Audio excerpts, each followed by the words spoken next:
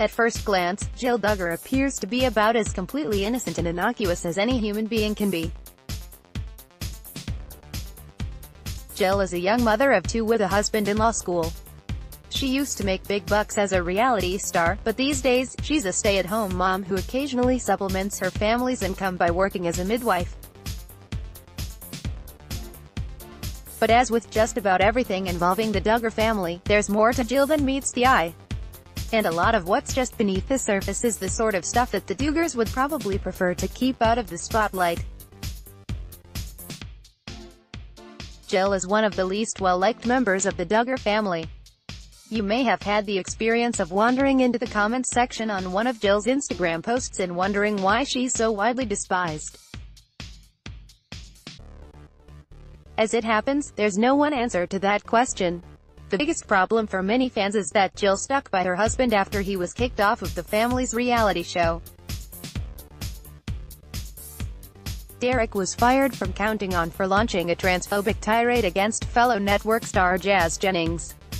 Jill not only refused to speak out against her husband's bigotry, she also quit the show as a gesture of solidarity, leaving her family with no visible means of support.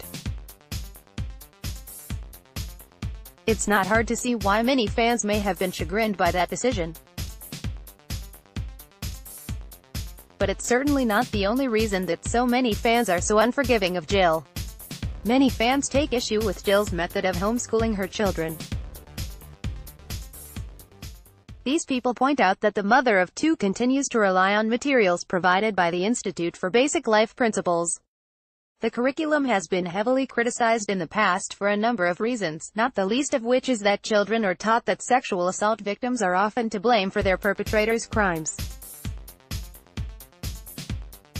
This is an especially disturbing teaching in the Duggar family, which has been beset by numerous sex scandals.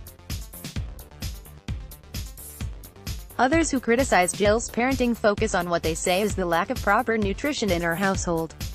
Jill is famously averse to including vegetables in the meals she prepares. Incidents such as the time she and her kids walked several miles to a Chick-fil-A location highlight the importance of junk food in her children's lives. Jill has also been criticized for her housekeeping, and in the past she has not shied away from sharing photos of her messy home on social media.